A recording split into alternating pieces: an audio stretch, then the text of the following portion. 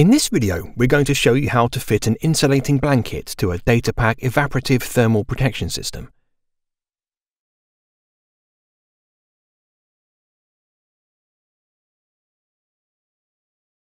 Use the template supplied to cut the roll of blanket into the required sizes.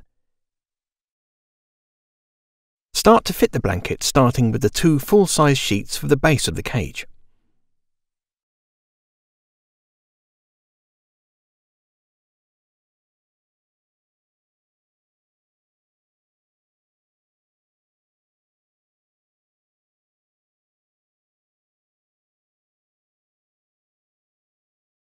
Fit the long side pieces and hold in place.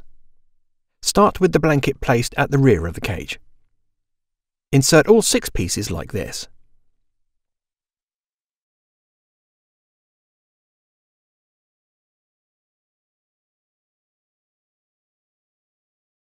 Use the templates or 2 pieces of card to hold back the blanket while the central water tank is carefully lowered into position.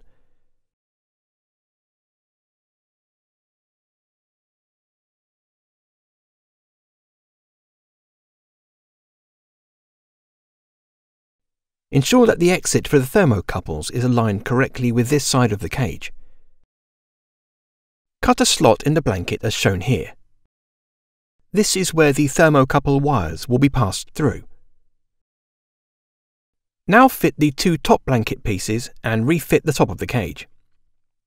The thermal barrier just needs to be filled with water and the logger placed inside, and it's ready to be passed through the process.